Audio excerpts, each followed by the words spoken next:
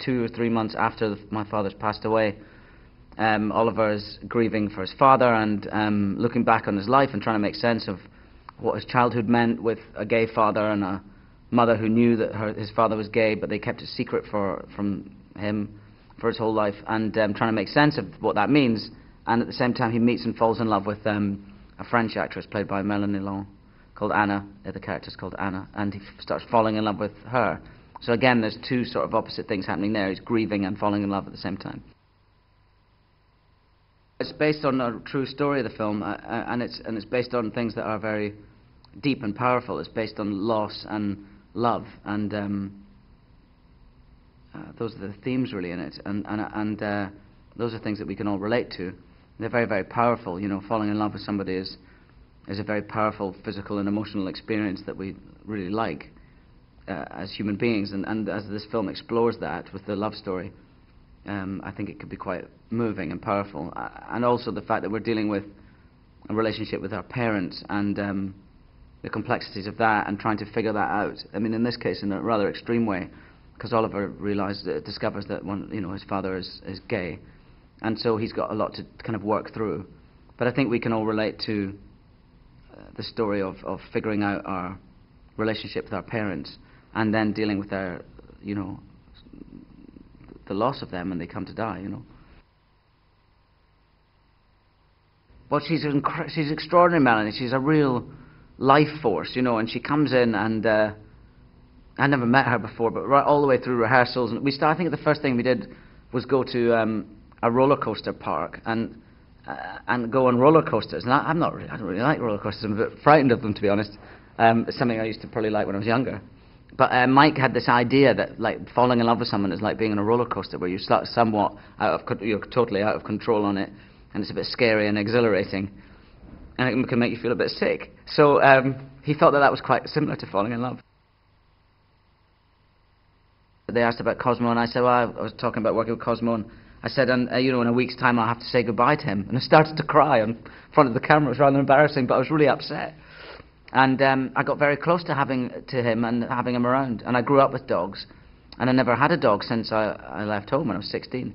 So my wife came to visit, and she's allergic to dogs, my wife, but she saw me with Cosmo, and she realized that there was something missing for me, So she said, look, you should if you can find one that I'm not allergic to. And then so on the very last day of the shoot, I was before I left the house, I was looking on the internet, and I found this little dog, a little poodle mix dog that was in a rescue centre near me where I live. And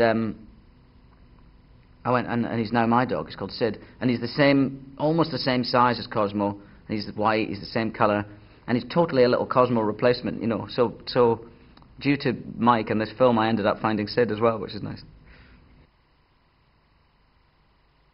He sent us off to a shop to buy. He sent us off to Barney's in LA to buy. I had to buy Christopher a scarf, and so he sent me and Christopher off on our own. On the first day we met each other, and we wandered around, and I helped Christopher find a scarf, although he was mainly just interested in finding a pair of skinny black jeans, which is what he got set his mind on. And that helped us to kind of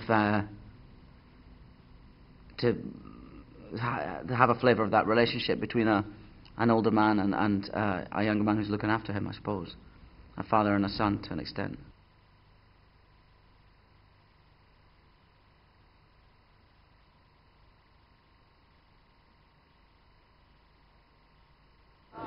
Arthur, you're coming to live with me now, okay? That's the bathroom. This is the living room. This is the dining room where people come and eat sometimes. Look, it's lonely out here, so you better learn how to talk with me.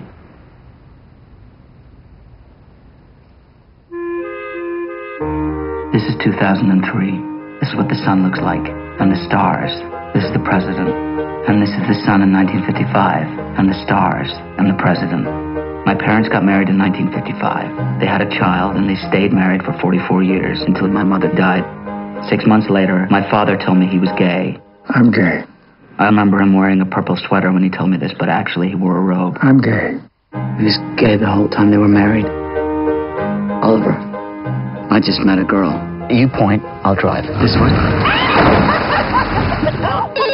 Hello? Oliver? Yeah. They had some wonderfully loud music in the club tonight. What kind of music's that? Probably house music. House music. Okay. House music. The bronchoscopy revealed a mass. Well, let's not rush out and tell everyone. Sometimes I wonder. Before Anna, I had 4 serious relationships. I let all of them fall apart. Lonely night. Just be happy about it, huh? The melody. For the first time I saw I'm really in love. And I am once again with you. People like us, half of them think things will never work out. The other half believe in magic. And each kiss an inspiration.